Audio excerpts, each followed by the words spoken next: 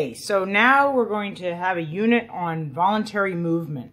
And voluntary movement is everything to us. It is our only way to express who we are. We use voluntary muscles, and voluntary muscles are special muscles. They are similar to cardiac muscle in the sense that they have stripes, but that's an anatomical similarity. In general, voluntary muscles differ very much from cardiac muscle because cardiac muscle we cannot control voluntarily. But skeletal muscle, voluntary muscle, we can control. That's a little bit of an overstatement. There are a few voluntary muscles that we can't control. For instance, the stapedius and the tensor tympani that we talked about in the hearing unit, we can't control those middle ear muscles. And there are other muscles which we can control, but we can only control them within a certain group. For instance, I can't individually move one of my laryngeal muscles, one of the muscles that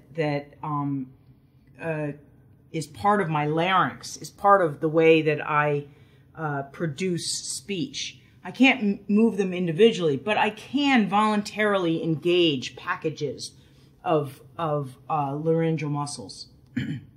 So what we're going to do is we're going to start with an introduction to voluntary movement, and we're going to move on to, we're going to go from the bottom up. We're going to look at different types of muscles and different motor neuron types.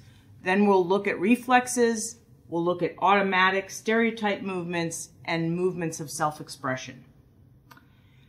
These are the three major types of movements, and what we'll see is that each of them is governed by a different set of neurons in the central nervous system,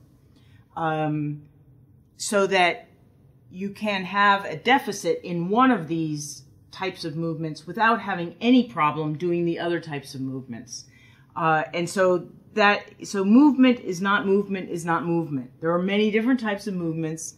These are the general classes of movement, voluntary movement.